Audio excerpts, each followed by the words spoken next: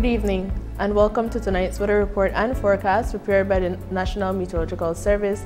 I am meteorologist Shanea.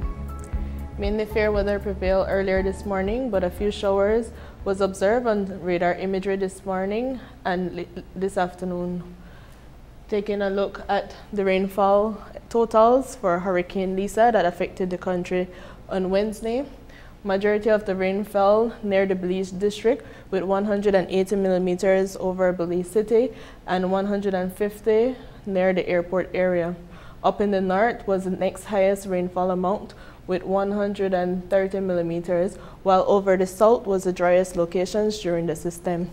Winds that affected the country was most strongest in the Belize district, particularly over Belize City, with maximum sustained winds of 66 miles per hour near the municipal airport, gusting to 92 miles per hour, while over near port, the maximum sustained winds was 68 miles per hour with higher gusts of 88 miles per hour.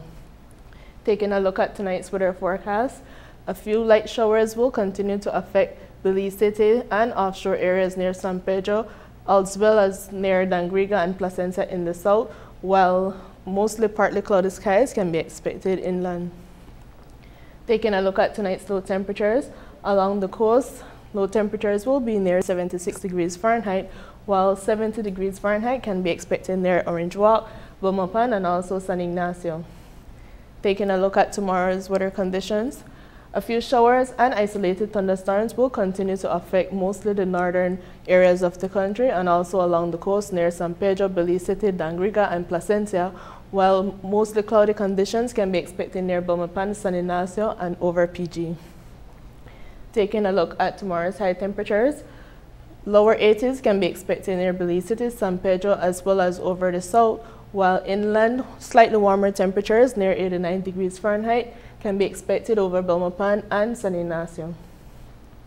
Taking a look at the 4-day forecast, a few showers and isolated thunderstorms will continue to affect mostly northern and offshore areas on Tuesday, Wednesday. However, on Thursday and Friday, mainly fair conditions will return over most areas. Taking a look at the tropics, over our area there is no tropical activity at this moment. However, over the Atlantic, there is subtropical storm Nicole that was moving to the northwest, and this system, as well as a low pressure that was also in the area, poses no threat to Belize at this time. Taking a look at the marine conditions, generally fair weather prevailed earlier this morning, but an increase in moisture was observed mostly over northern and offshore areas.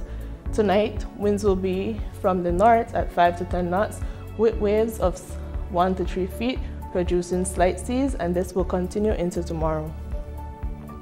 Taking a look at the astronomical conditions, there will be a low tide at 4:06 tomorrow morning, followed by a high tide at 10:15 in the morning, and another low at 3:37 tomorrow afternoon. The sun will rise at 5:54 in the morning and will set tomorrow evening at 5:18.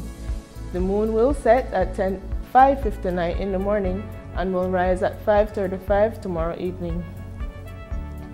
This weather report was brought to you by the National Climate Change Office through the UNDP Climate Promise from Pledge to Impact project. Join us again on Wednesday for another weather report and forecast prepared by the National Meteorological Service.